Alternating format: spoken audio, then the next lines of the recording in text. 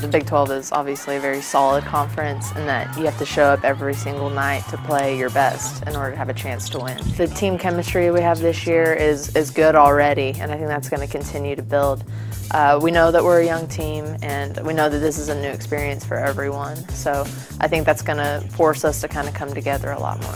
9 of our 13 players on the roster are freshmen and sophomores, but a large portion of those young players played extended minutes last year. We had some injuries that forced them into duty, and they responded very well. I like our group right now. I think we have more shooters, more balance. I think that's going to be a big part of can our basketball team take that next step forward.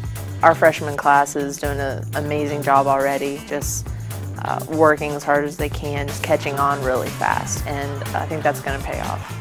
I'm excited about this team. This team, in my 20 years of coaching, has been one of the most enjoyable to coach through this part. I've said this numerous times. It gets back to us getting our team to play the best that they can play and the way we need them to play to win. And right now, we're trying to establish that identity with them.